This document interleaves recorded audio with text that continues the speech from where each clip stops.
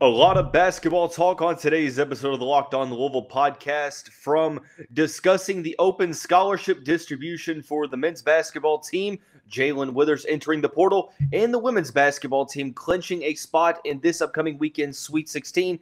There's a lot of stuff to talk about, like I said. So with that being said, let's get right on into it.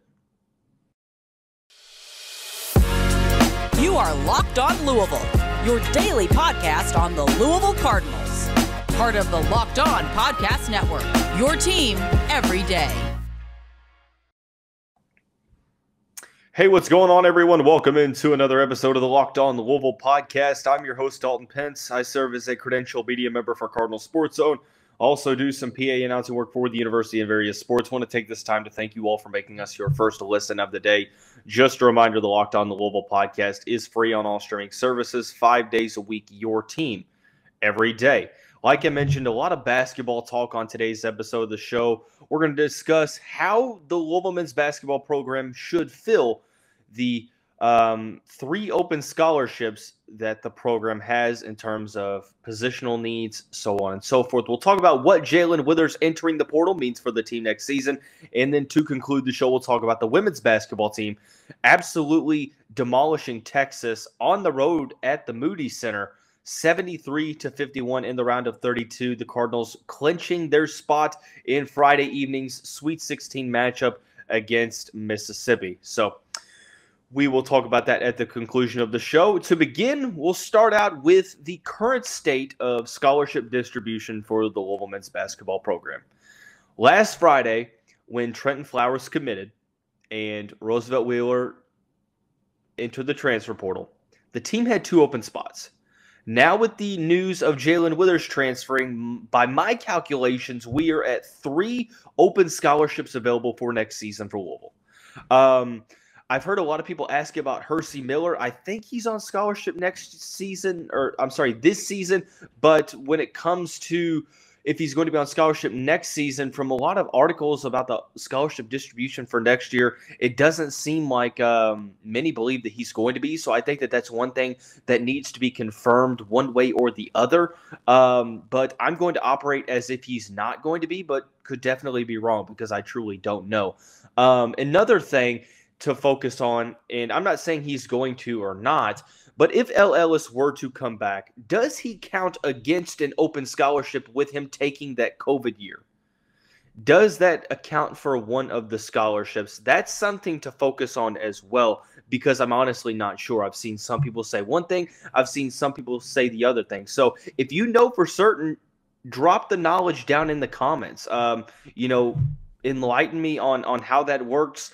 But, I think L. Ellis is 50-50. If you made me take a guess, I think if you made me take a guess, I would probably say he's not back next season, but truly I have no inside information. So ultimately, who knows, right? But looking at where the Cardinals sit, they are at 10 filled scholarships. I'm going to read you the scholarships by position and how it relates to how the Cardinals need to fill the positions moving forward. At guards, we have Skyy Clark and Mike James. At the wing position, Caleb Glenn, J.J. Traynor, Karan Davis, Curtis Williams Jr., Trentyn Flowers. And at the bigs position, Brandon Huntley-Hatfield, Dennis Evans, and Emmanuel Okorafor. So you're sitting at 10 players, right? So that begs the question, how should Kenny Payne and company fill out the remainder of the roster? Well, I am not opposed to going with the best player available approach, because I still think that if you were to go out and get 3 extremely solid players, regardless of position, that you could spin it very positively for the Louisville men's basketball program, obviously. But I think now with the additions of Dennis Evans and Trentyn Flowers and Skyy Clark, that all 3 project to make some type of an impact next season. Now, granted, it's kind of up in the air as to how much of an impact. I think, obviously I mentioned last week that I think Skyy Clark is going to be a starter for the Cardinals at guard. But Dennis Evans and Trentyn Flowers. Now, I made a point a couple times that we need to monitor the expectations, or kind of keep them realistic when discussing the expectations for true freshmen. What I did not mean was that these players couldn't be great next season. I'm not saying that. I'm not naive enough to know that freshmen make solid impacts at the collegiate basketball level. We see many five-star players do that, and Louisville added 2 5-stars in Dennis Evans and Trentyn Flowers. Could Evans and Flowers make some big-time contributions next season?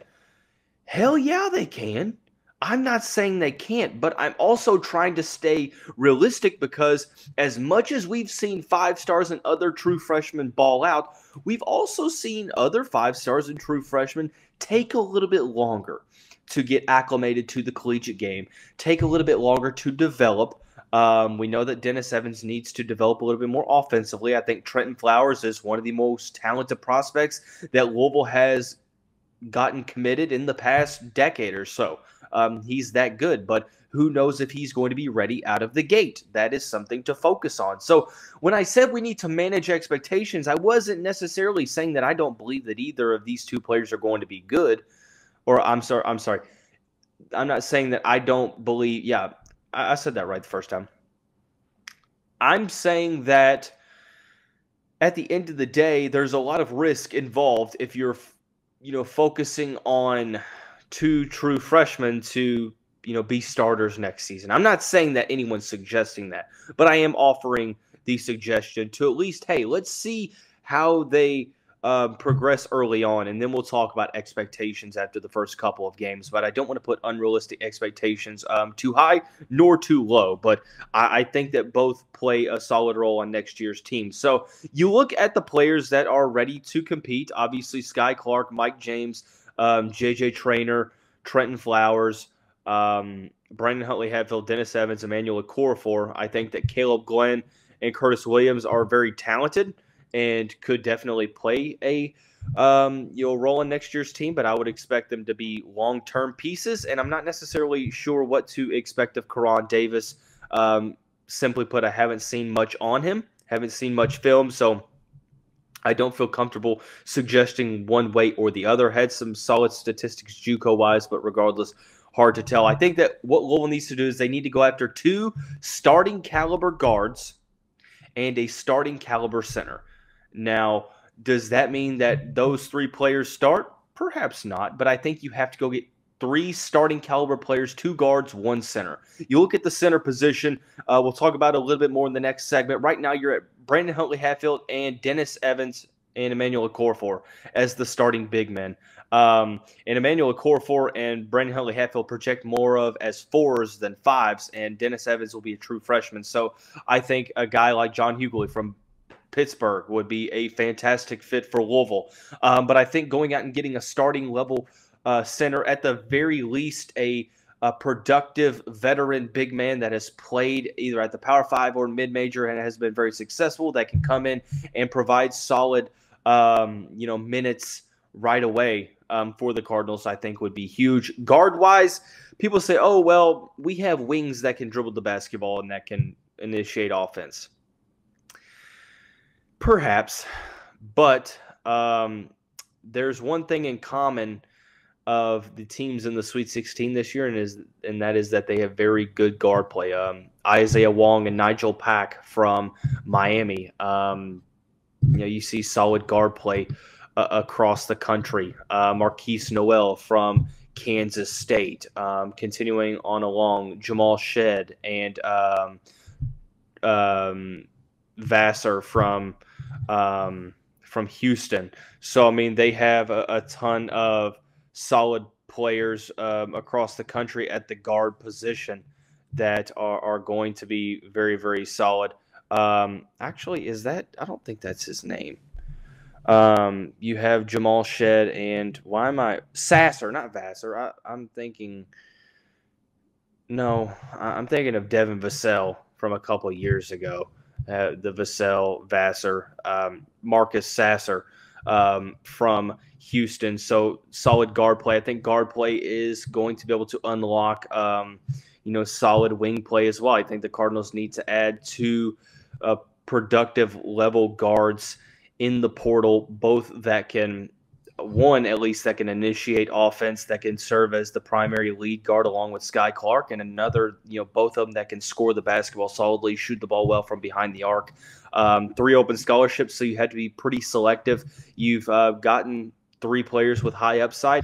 Now it's time to go get 3 players with proven college production, and I'm definitely excited to see who Kenny Payne and company go out and get. But in my opinion, 2 solid collegiate transfer guards and 1 production-ready starting caliber big man for the Cardinals next season. And if they were able to get all 3, you're looking at a very solid roster ahead of next season. So with the like I said, there's a need for a starting big man or a starting caliber big man because Jae'Lyn Withers has entered the portal. We'll talk about what that means for the Cardinals as a whole here in just a second after we talk about our friends and one of the greatest opportunities out there at FanDuel. The tournament is heating up. We're close to the second weekend now, and it's the perfect time to download FanDuel, America's #1 sportsbook, because new customers get a no-sweat first bet up to $1,000. That's bonus bets back if your first bet doesn't win. Just download the FanDuel Sportsbook app. It's safe, secure, and super easy to use. A lot of premier exclusive specific bets that you can choose, from how many 3-pointers early on to who's going to make the first basket in a game. Be sure to check out all of those bets, from player props, spread, money line, so on and so forth. Don't miss the chance to get your no sweat first bet up to $1,000 in bonus bets when you go FanDuel.com/lockedon. That's FanDuel.com/lockedon to learn more. Make every moment more with FanDuel, an official sports betting partner of the NBA. All right, so heading on into the second segment of the show, we talked about Jae'Lyn Withers, or we mentioned it. Jae'Lyn Withers is now in the portal for the Louisville Cardinals after spending the past handful of seasons in the Cardinals program, with the program for 4 years, but has played for 3, started 64 of the 81 games that he appeared in, redshirted his first season, 6'9", native of Charlotte, North Carolina. This is a move that it sucks to hear about because everyone wanted Jae'Lyn to succeed, but it's not necessarily unexpected, right? I mean, Withers hadn't necessarily gotten better since his redshirt freshman season, where he averaged 10.1 points per game, 7.7 rebounds, shot the ball 38% from behind the arc, 55% from the field. So, a lot of people had high hopes for Jae'Lyn Withers over the next season or 2. And for whatever reason, whether it was coaching, whether it was just, a delay in development on the court, whatever it was, Jae'Lyn Withers didn't get better from his first season for one reason or the other. I'm not blaming him, entirely. I'm not blaming the coaching staff entirely. I think it's probably a mixture of development not necessarily going to the way it's planned, and obviously coaching as well, coaching changes, so on and so forth. As a sophomore, really took a step back, saw a decrease in minutes from 26 to 18, averaged 5.8 points per game, shot the ball 41% from the field, 23% from three-point line. He got a little bit of that production back, 9 points per game, started 29 of the 32 games he appeared in, 43% from the field, a career high 41.7% from the three-point line on 3 attempts, and a career high 73.5% from the free throw line. But still not necessarily to the form of the redshirt freshman season. He had a handful of very, very solid games this year. First game of the year had 17 against Bellarmine, 15 against Wright State, 12 against Miami, 10 against Western Kentucky, 16-7 against Boston College, 19-13, his best game of the season against Georgia Tech in the win back on February 1st. But still, this isn't a move that is going to surprise a lot of Louisville fans. I know that there was some possibilities. There were some thoughts that he may come back. But I think that if you were to ask me, actually you did in the mailbag, of which of the players between Mike James, Kamari Lands, JJ Traynor, Brandon Huntley-Hatfield and Jae'Lyn Withers were most likely to come back and which were most likely to leave. The three that I said were most likely to come back were Brandon Huntley-Hatfield, Mike James, and J.J. Traynor. And Kamari Lance and Jae'Lyn Withers are both in the transfer portal. So what does this mean for the Louisville Cardinals next season? Well, like I mentioned in the first segment, there is a clear need for another productive player in the front court. I am not saying that Dennis Evans couldn't be solid next year, but it's probably not wise to go into the season right away and expect something from a true freshman. Starting caliber minutes, things of the nature, because you don't see a lot of true freshman big men come in right away and be able to produce immediately. So, but I'm not saying he can't. I'm just saying it's a risk, and unfortunately, after coming off of a 4-win season, it is very critical that Louisville shows some significant improvement next season. And the best way to do that, in my opinion, when it comes to filling in these last 3 spots, one of the ways is by addressing the need in the front court. Now, who's to say that Emmanuel Okorafor, Brandon Huntley-Hatfield couldn't play the 5? I think that BHH is better suited for the 4, where he can space the floor out. So I think you're probably looking more so along the lines of maybe J.J. Traynor at the small ball 5 as he played early on in his career. But I think more so now he's kind of transitioned to that wing position, and I think that better suits him for his playing style as a slasher, as a three-point shooter as well, a defender on ball, defending wings. So you're looking at Emmanuel Okorafor, who at 6'9" has a solid wingspan that can compensate for that lack of height.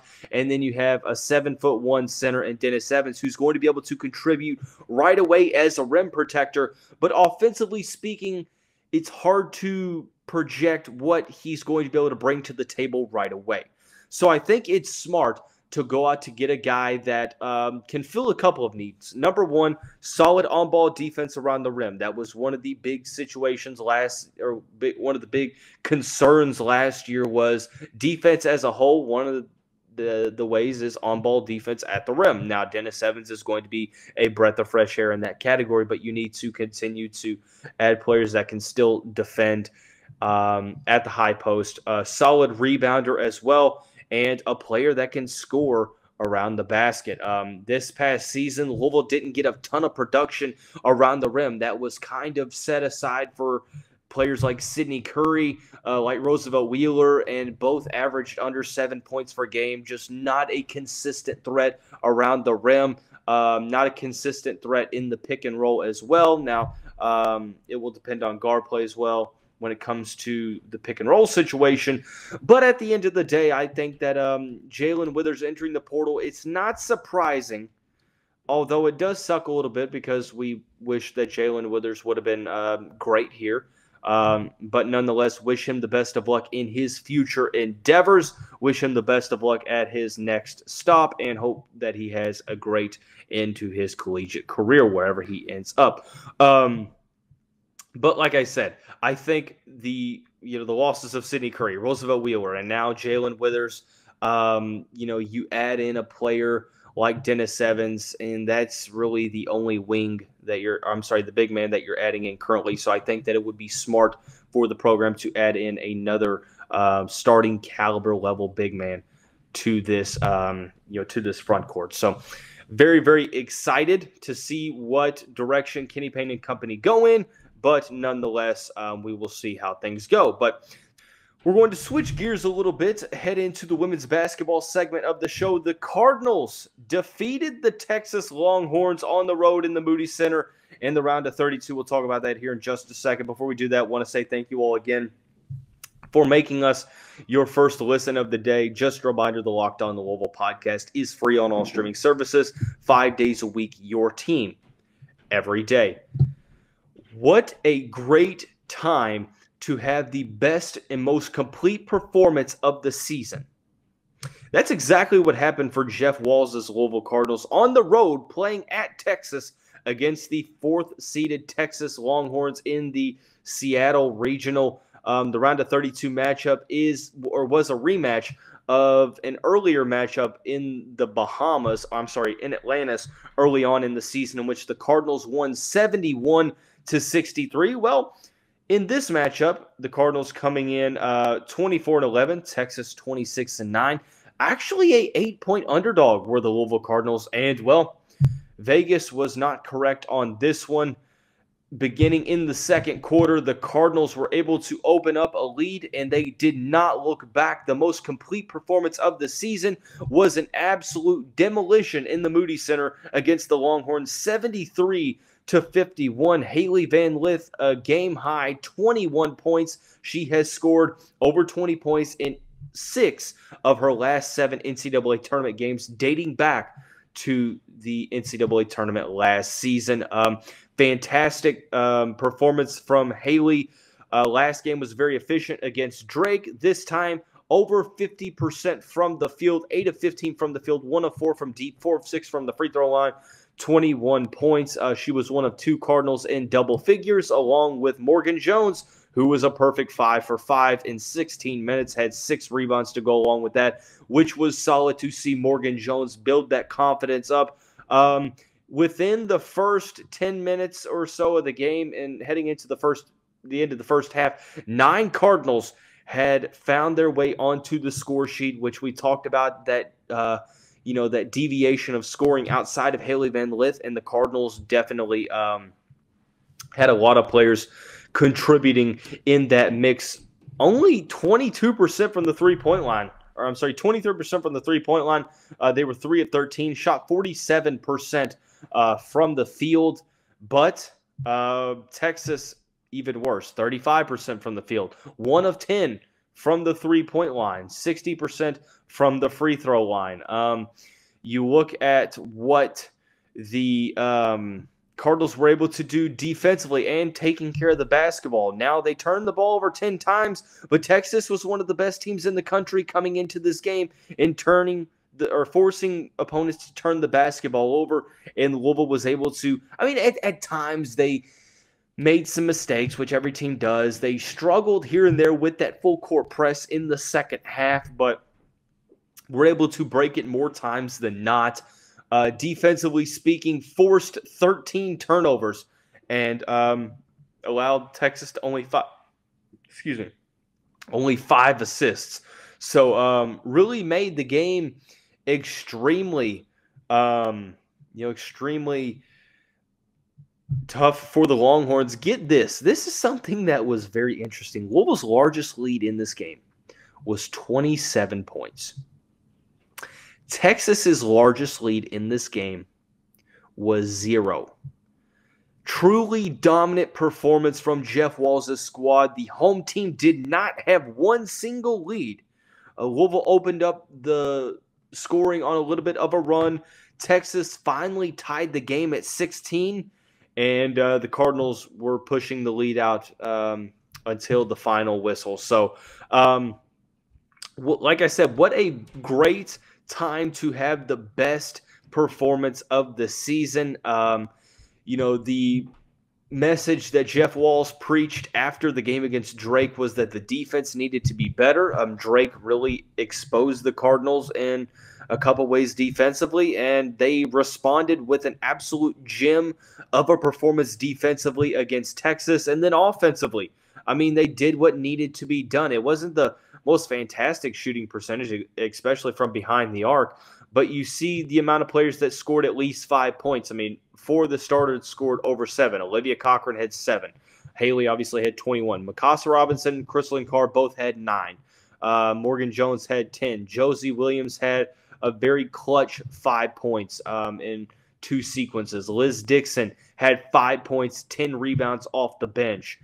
3 of those were key offensive rebounds. Marissa Russell, 5 points off the bench as well. So the Cardinals with 25 bench points, which is something to definitely focus on. So the Cardinals now turn their attention and look to extend that momentum on Friday evening as they take on the 8th-seeded Mississippi Rebels. Ole Miss defeated the number 1 seeded Stanford Cardinal on the road.